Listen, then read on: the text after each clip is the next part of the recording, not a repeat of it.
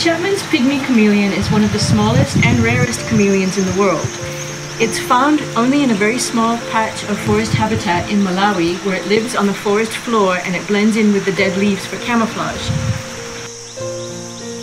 But most of the forest has been cut down to grow cassava and maize, and looking at satellite imagery from the 1980s up until now, we could see that the habitat has decreased by about 80%. And because of this tremendous habitat loss, the species is now listed as critically endangered. We had even thought that the chameleon might already be extinct.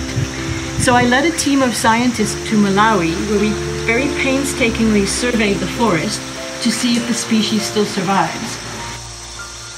To our surprise, we actually found populations of this very tiny chameleon in some of the forest patches. Finding the chameleon was very exciting, but our genetic test unfortunately showed that the different populations are isolated and they can no longer reach each other to interbreed because of the agriculture that's in between the forests. And it's impossible for the chameleons to cross this. Potentially this is a big problem because without the interbreeding between populations, genetic diversity gets lost, and this can present a further risk for the survival of the species.